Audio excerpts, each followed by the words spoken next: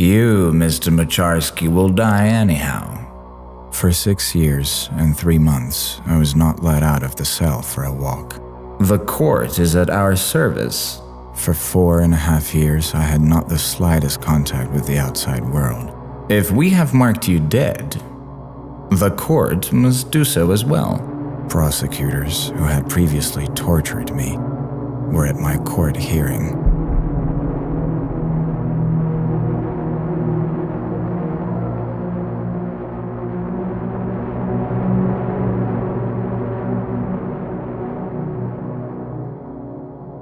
Whether you're guilty or not.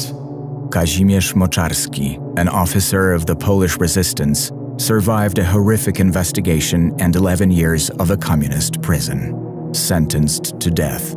For 255 days, imprisoned in the same cell with the butcher of the Warsaw ghetto, SS General Jürgen Stroop. He was acquitted and rehabilitated in 1956. His book, Conversations with an Executioner, has entered the canon of modern world literature. Remember him.